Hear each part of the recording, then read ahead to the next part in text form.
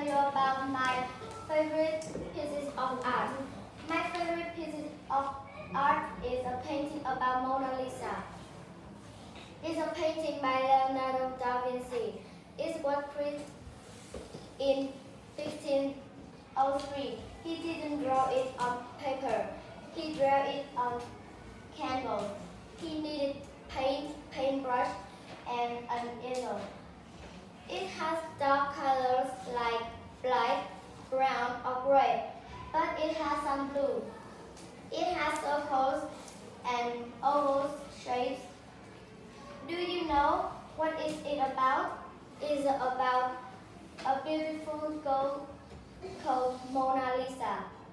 It's the mystery of her identity.